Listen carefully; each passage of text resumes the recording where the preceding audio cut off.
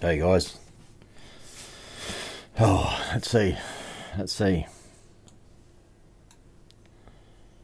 Hey guys, JimBob here. I'm going off reservation today.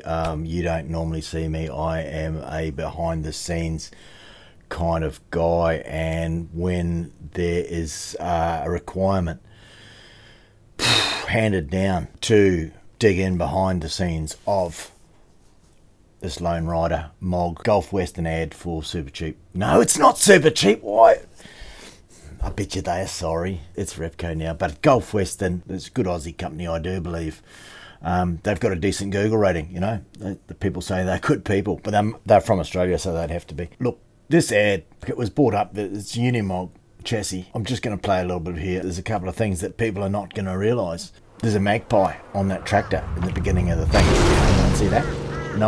No one saw that. That's a little detail they put there. No one saw it. I had a goat like that. I had a goat just like that. One goat. I'm going to play a little bit of this, and I'm just going to show you a couple of things that I noticed. I'm not a big Unimog guy. I don't know all the ins and outs, all the behind the scenes of Unimog just yet. I'll dive in there one day and have a look. But, you know, let's just play. Okay. Oh, that ground shook. The ground shook. And it's Mad Max. About life's big real? questions, like, is that real? Where do all the flies come from? Twin turbos? What's that big thing in the middle? Is that an intercooler? Are all those pulleys meant to be chrome and silver? They look good. There could be a market for that. People putting silver and chrome pulleys on the Unimogs and twin turbo. And look, who needs a cab? I mean, you've already got that hole in the roof already, you know, like, you know, you've got a fuel tank, you've got a seat, you know. Let's have a look. You can go cross country. Oh, here we go. We've got it now. We've got a close up. You see that nice compressor in the front there? Is that what the alternator looks like?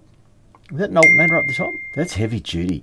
Is that one of them alternators that does big power? Like sometimes the military, they need to have big power for things.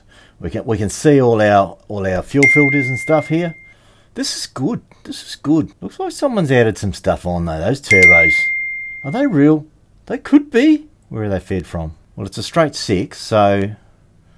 I'd like to have a look at the other side. It's looking good so far. It's looking good. Now, did anyone notice the fluffy dice hanging from the mirror? That other thing there, that little card, it's going to come into it later on. Trains of thought have a destination. Trains of thought now, it's the sort of thing, you know, it's the sort of thing I'd say road to hoe and all that sort of stuff. Where does the road to hoe go? Hoe Town. What's there?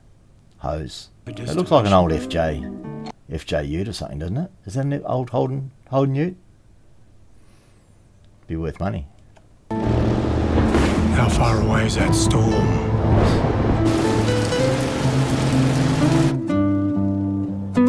Here we go. He's just come up on the Land Cruiser guy. That is, that's gold. Can you see just here? Oh, you're just there. He's looking at that fella, and it's like, oh, that's the same person in this photo. He's a Brazilian.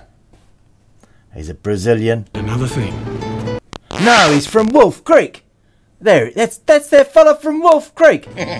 Watch out, mate. Watch your back. How does an engine keep going? I don't know what John Deere has got to do with this. They're not reliable. They're just expensive to fix. And you can't fix them yourself.